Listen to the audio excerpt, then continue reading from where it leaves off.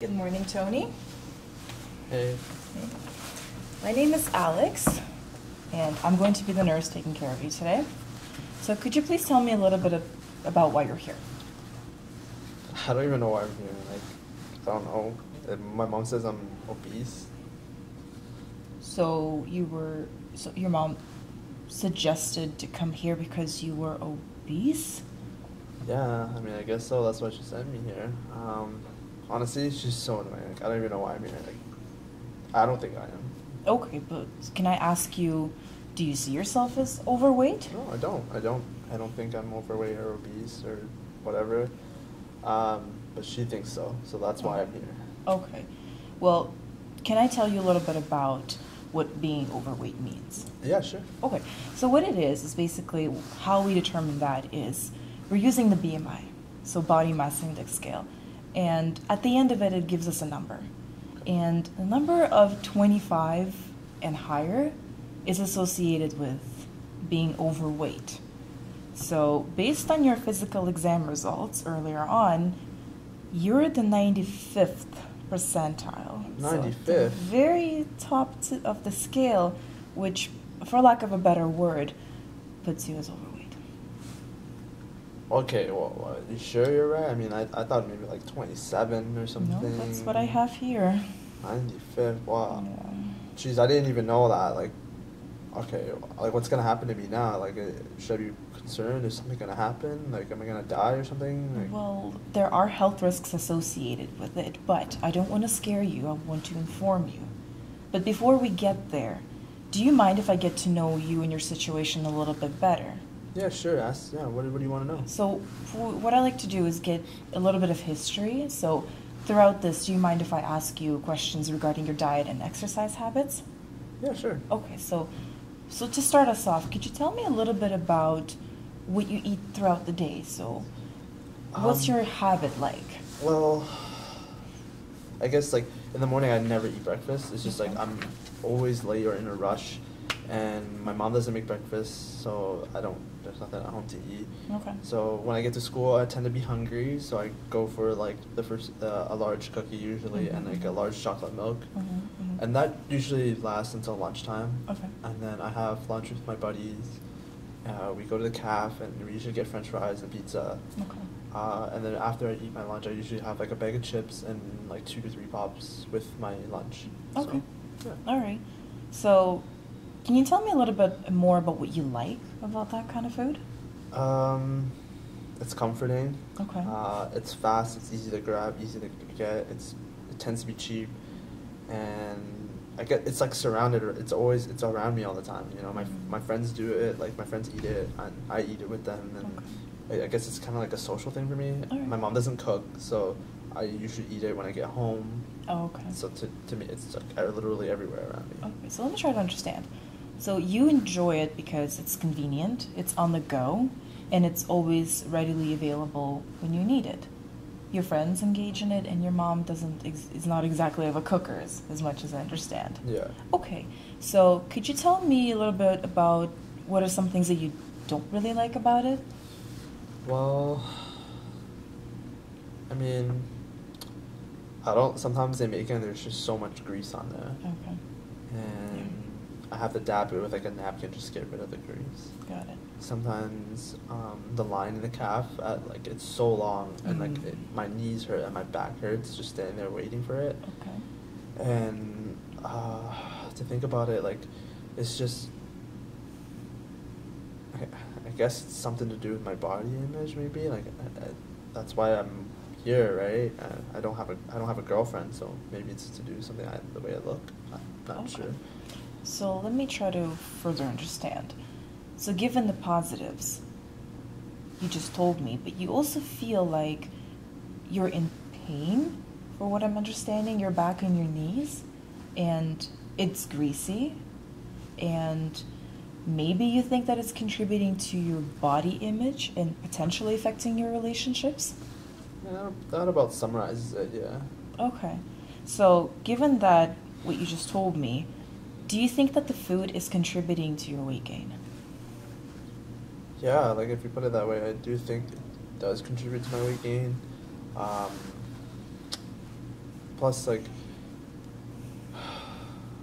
I hate to say it, but like I think my mom is right. Like her nagging is annoying, but I think she just means well and wants, for my health. It's just for my health.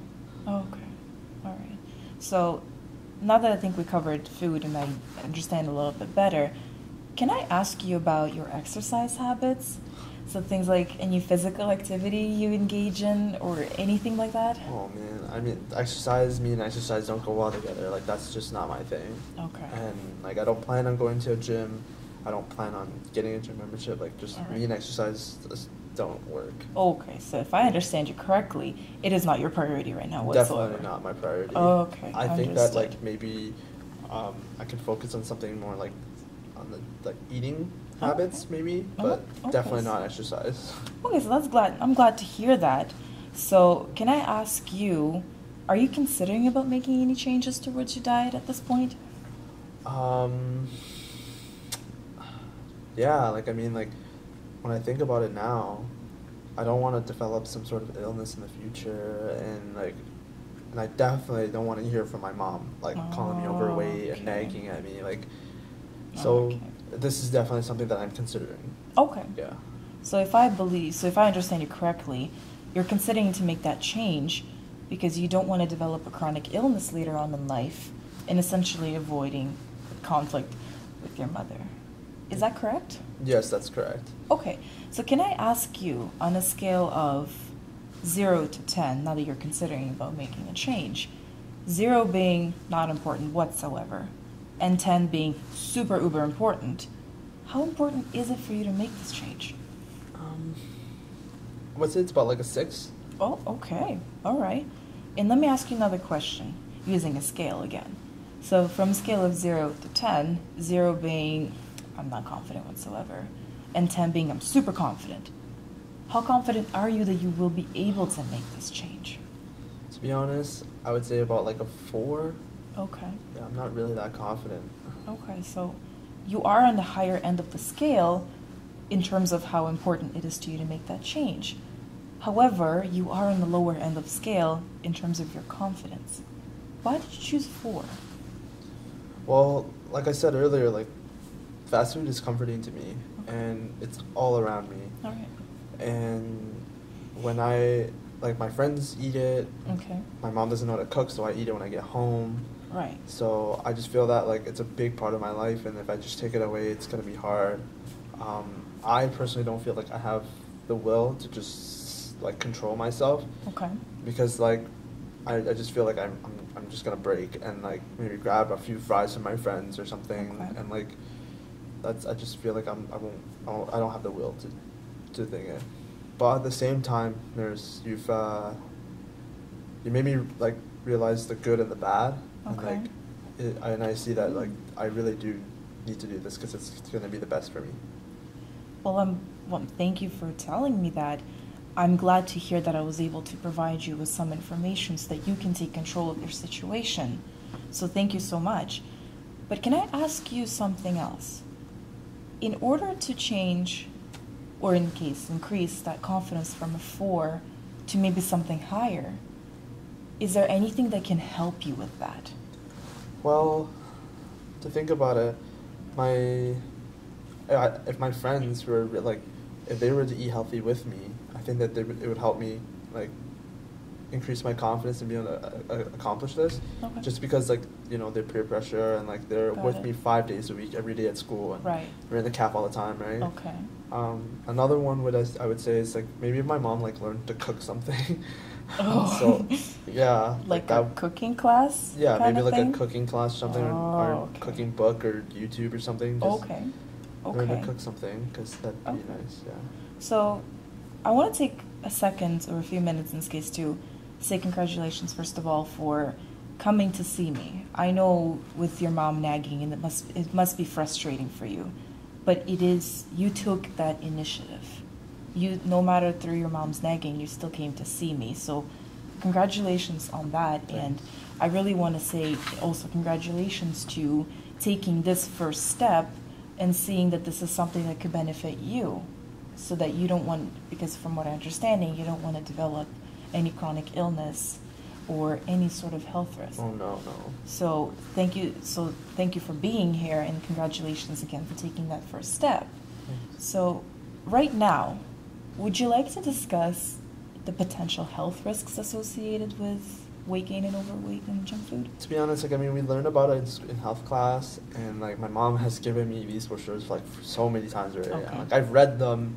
I kind of get the Okay. gist of it. Okay, I understand. Yeah. So no health teaching today. Yeah, I'm tired of the nagging. I know that it's Got bad it. for me. Got it. All right. So, where would you like to go from here?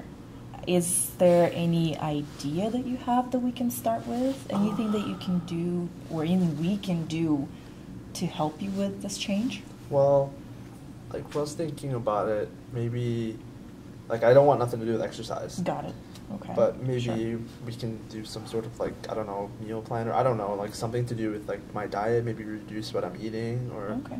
you know, modify some of the things I'm eating, I guess. Okay. Like, I know pop is bad for me, and that those chips, and so maybe I can like reduce some of that, maybe Alright. change it from 2 to 3 to 1 pop a day, Got it. and Okay. just no more chips.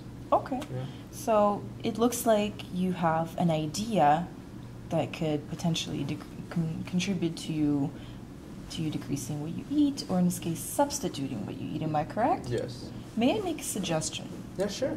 Sometimes what happens is, in order for people to fully realize the behavior that they're engaging in, sometimes what ends up, and I've noticed this with other clients, writing down seems to help.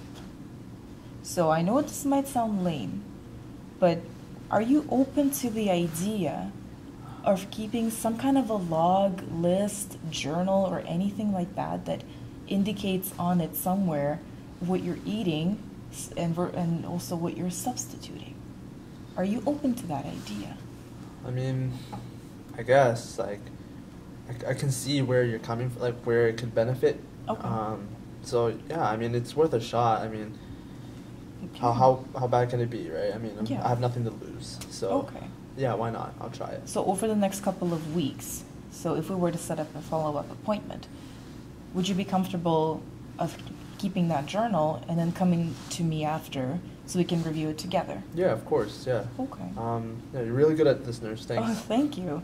So let's recap what we talked about today. So you came here to see me despite your mom nagging and making you feel like you have to be here because she said so.